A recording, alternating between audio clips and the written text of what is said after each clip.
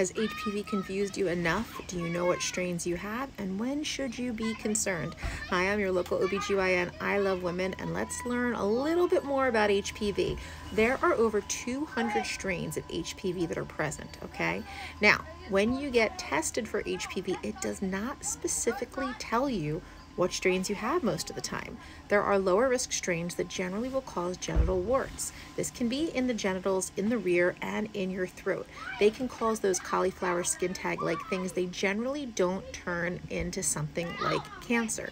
Then there's kind of like this whole mid-range batch that nobody will really ever know if you do or don't have it. But there are about a dozen to 15 high-risk strains that usually get outlined a little bit more specifically on your pap smear results.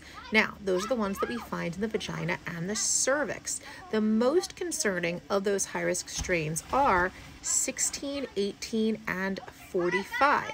Those are the ones that have the highest association with cervical cancer risk. Just because you have those strains does not mean that you will get cancer. It just means that you will be monitored more closely.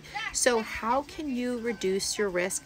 We've talked about this before. Don't smoke, healthy lifestyle, okay? But the big one is to get the Gardasil 9, which will cover you for some of the low risk strains like 6 and 11, which cause the genital warts, and 16 and 18, which are the more high risk strains.